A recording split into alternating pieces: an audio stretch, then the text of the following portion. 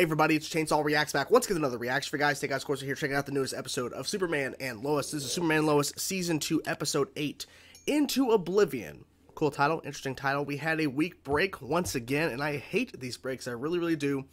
But the last episode ended in such a way that I understood why they took a break. I think there was probably other reasons besides the ending of the episode, but the fact that Anderson went completely bonkers, he took a lot of X-Kryptonite, killed Bizarro. Talbot almost died in the process of actually sacrificing himself, basically, for Superman when Anderson showed up, of course, at Talbot's Fortress of Solitude, firing kryptonite bolts and all that kind of stuff. The most shocking thing, I think, are these two things. One, Bizarro actually was killed, unless Superman is lying, which that's a theory.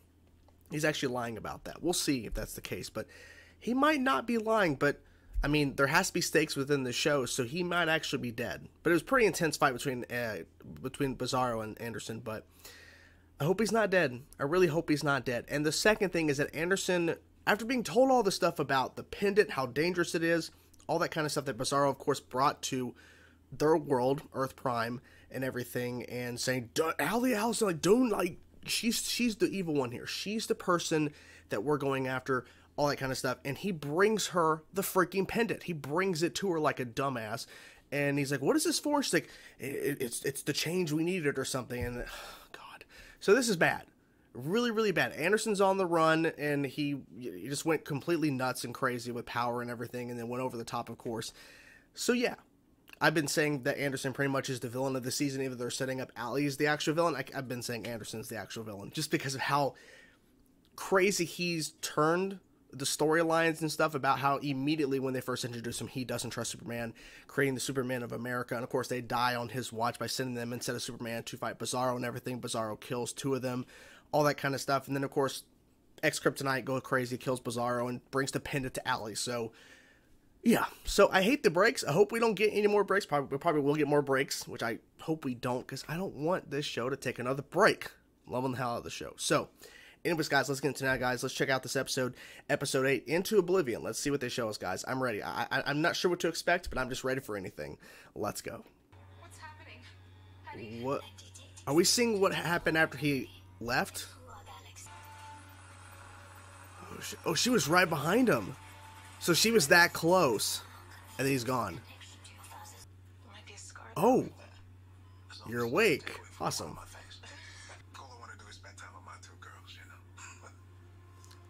Two girls? Uh-oh. Confusion is normal with his type of brain. This is not good, though. He has these type of memory problems. Natalie's gonna be fine. I hope so. That's true, but I hope so. This is bad. If you need another opinion or something, No, I'm good. Damn, I don't need your opinion on my debate. Natalie blames me for what happened. Yes, she does. I'm glad that he knows that right away. You heard the doctor. We have parents calling us, Oh. not wanting you anywhere near their kids. Oh, shit. And it's not gonna get any Damn. better when they find out football's over. Whose drugs were those? Speak up. Just admit it. She's not for you, man. Move on. God. Why are you doing this? Because I don't. He's not. Man. Just admit. Just admit. You killed him. Bizarro. Not Superman. And the pendant. I need you to tell her. Her? My other self. What? I saw it all. Oh, that was her other self. Okay. So you become the best version Oh, of yourself. God. Oh, God. Okay. Well, then we should go. Oh, God. Chrissy, if at any point you feel uncomfortable. Yeah, you need to say something and get out. Lois, there's no chance to really fix. Sure you want in on this? Are you sure? I mean, that's a good question. Are you sure you want to do this? Give me your phone. They're in hazmat suits. Is that a problem? I don't know what that means, but okay. Jordan, I want Aubrey in my life, especially now with everything that's going on with my parents. Yeah, but it's a little weird. It is, but... Which is why we should all hang out. Those inhalers weren't free. Oh, boy. Oh, boy. Oh, boy.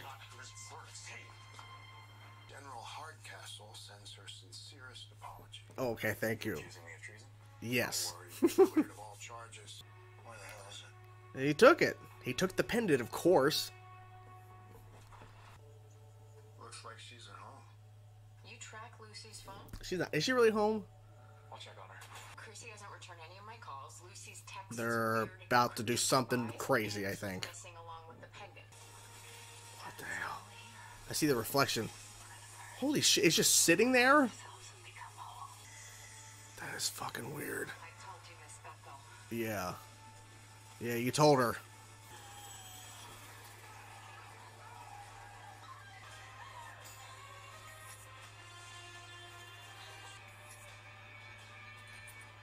What? And he left with the pendant. What? We're the only ones that you saved. As long as it could save. All of this is so messed up. But your dad made the decision to go. Must be strange. Yeah. You look exactly like the guy who killed my mom. Nowhere. Nowhere. Oh. Okay. How do we get out of here? We have to get out of here. I'm just trying to understand. You're doing all this for her? He is? Dealer, John Jordan. Yeah, he is. She's a drug dealer. Sorry. She's broke. Okay, it's just the two of them. You know Dean is going to steer every question back to her. He is. Every question he's going to. Mm-hmm. So I'll steer him right back. Oh, I've been waiting for this for a while. For those minds, It's another person you've let down. I'm not interested in your games. I'm not interested in your games. I love that answer. Oh my, who cares? Father. Stop it. Stop it. Although we both know how deep down you are so afraid your girls are going to leave you the same way your wife left. Answer the questions. Creating a home, you said. I won't be saying another word without my attorney present. Okay, we'll just kill you then. Kidding. Can't you just acknowledge the truth? But we don't know.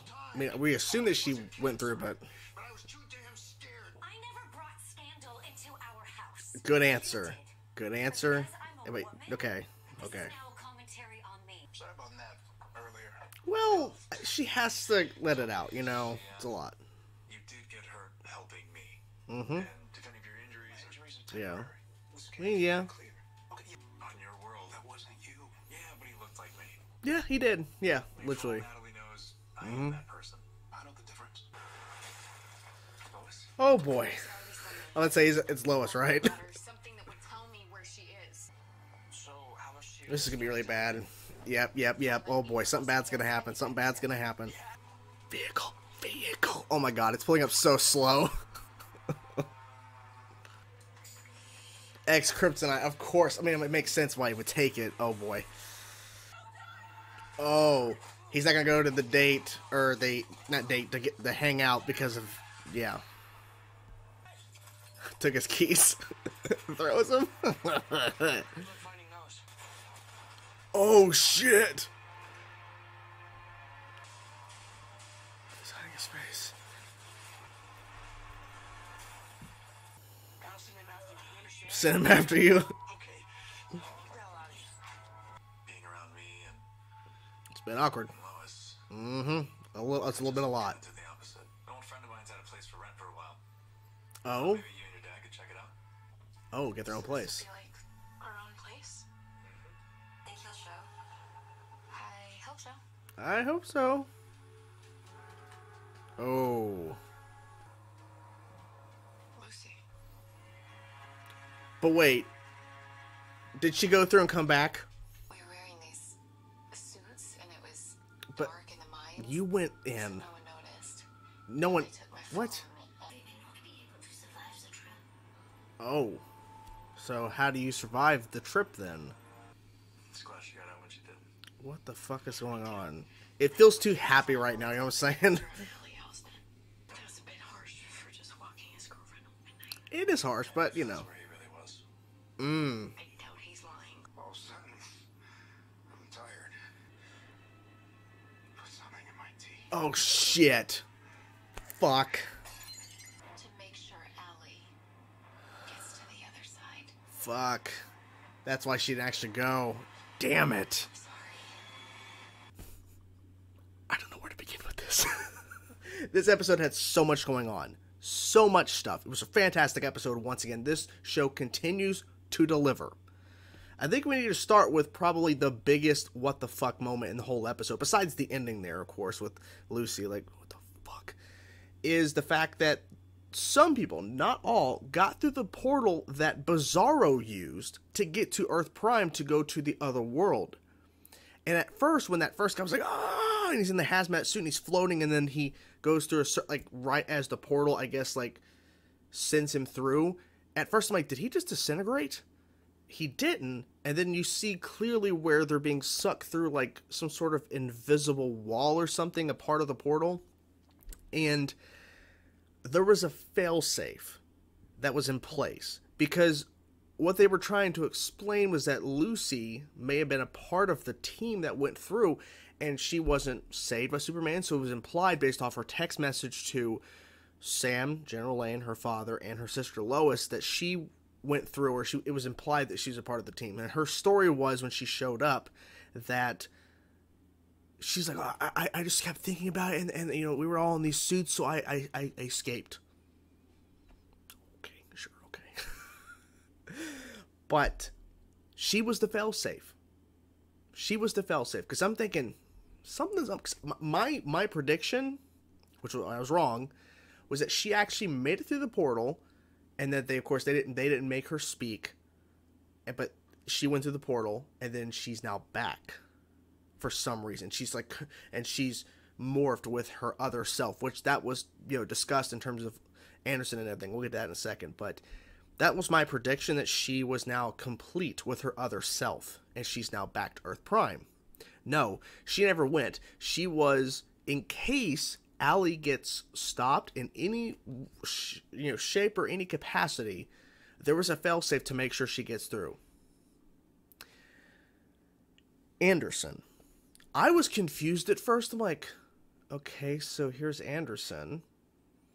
It was the other Anderson and the other Allie, and then it morphed to our Anderson. And it's like, what did she say? Well, you said to tell you come, like, you know, come over here. And right as they're about to start going, Anderson takes Kryptonite. He takes the pendant and flies through the portal. And I was thinking the ending of the episode was going to be people returning through the portal, or something coming through the portal back, maybe the people that went through, or something to that effect. But no, it was the whole failsafe, but the whole Lucy thing, tricking everybody and not poisoning, but basically putting something in Sam's drink for him to pass out. Dick move. So we'll see what happens with that. I mean, because they openly told her that Allie was arrested, so she like had to figure out a way to get the information to be told where Allie is. So that's frustrating. It was really a big pain. And Allie in this episode was so frustrating, because I tweeted as a joke, but can we just take Allie out back and end this right now? Because this is so frustrating. I said I was kidding, but it's like, Sam goes in there, and we know he's specifically waiting to be told who went through the portal. Did Lucy go through the portal? Allie is so good at manipulation and so good at using her words as a way to hurt other people. So when he's asking for names of who went through the portal, who did Superman not save, she kept saying, oh, we know what name you're looking for. We know who you wanted to save. And then bringing up Anderson about how you also didn't save him. Like, you know, he looked up to you. You weren't there for him. It got to the point where he actually grabbed her and was, like, shaking her, like, where is my daughter? Boy. And her face, like, just so pure of joy in the fact that nothing's going to happen to her. She's like, I won't speak another word to my lawyers present. Or attorney, whatever. Uh-huh. Okay. Here's the thing. It's like, can we just take her out back now? The season went in pretty quickly in terms of that. But I don't know. Some people went through the portal. I think that, I think they made it through as is. But yeah, so we had a good portion of the episode dedicated to Natalie and John Henry Irons, who is now awake. But he's having some memory issues, at least for that one sequence, because I want to spend time with my two favorite girls, and he's implying that Lois, who's standing there next to Clark, is his Lois from his Earth. Like, no. He's like, oh, I know that that's not our Lois. It's like, do you? And I understand the whole point about Natalie being really upset and still, like, not fully trusting Clark, Superman, because the fact that it's the same exact guy who killed my mom. On live television, by the way, on my Earth.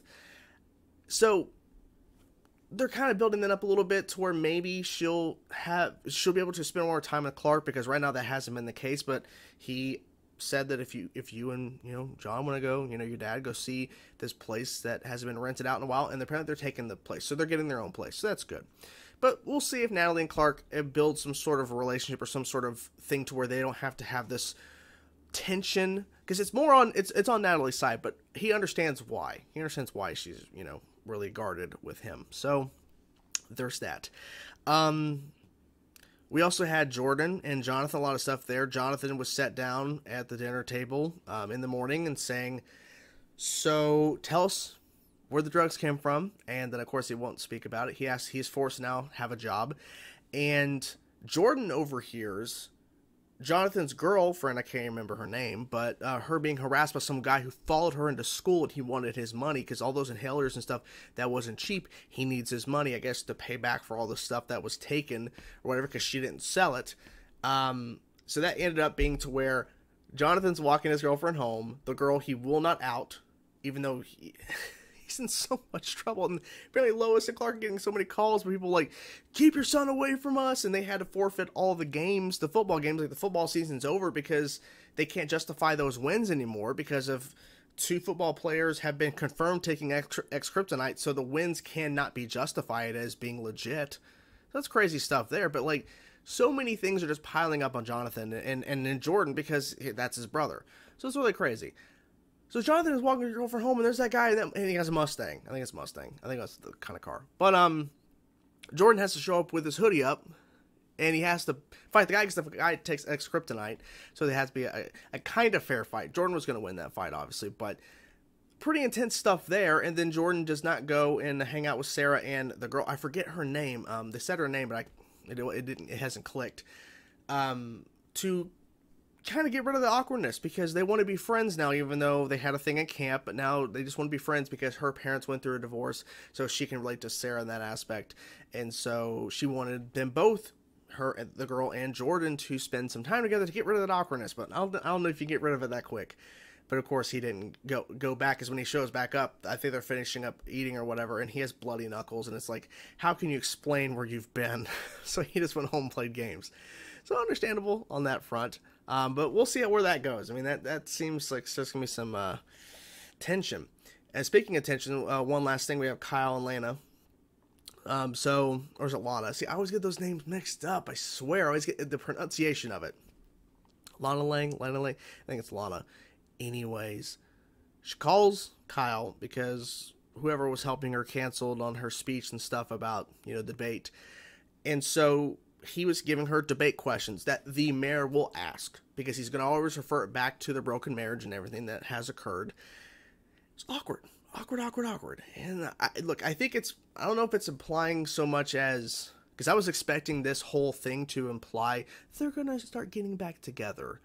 No, they're kind of, it's feeling more and more like she is not going to forgive him. I don't think she's going to. I feel like she's going to move on, and she's going to find someone else, or I don't know. Maybe I don't know.